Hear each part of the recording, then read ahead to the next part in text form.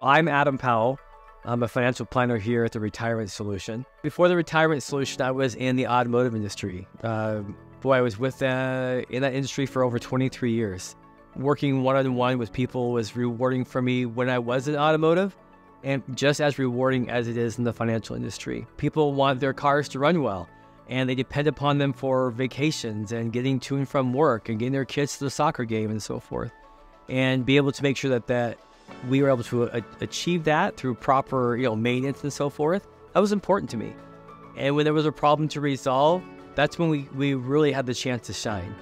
It's the same thing in the financial industry, right? We want to make sure that people that are going into retirement, that financial vehicle they have is going to get them to the finish line, and that they're going to have the money they need and want every month for the rest of their life.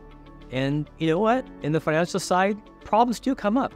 There's a great opportunity to really shine and to find a solution and to make sure that whatever the problem is, that there is a equitable solution for the client. And then in my life, I had a moment where my mom had a hemorrhagic stroke. I soon realized that my mom had no will, no trust, no estate plan, no really assets to her name that could help her in this difficult situation. And I quickly had to become a quick study of how to work with Medicare and Medicaid and the doctors and the banks and so forth. And I remember that this is what the Retirement Solution does. It helps people avoid these nasty situations. Now, you can't avoid a stroke or a heart attack or a health change, but you can be prepared for those life-changing events so not quite as catastrophic for you or for your family members.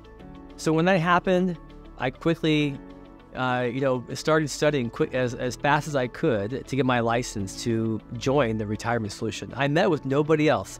It was this firm that I wanted to be a part of.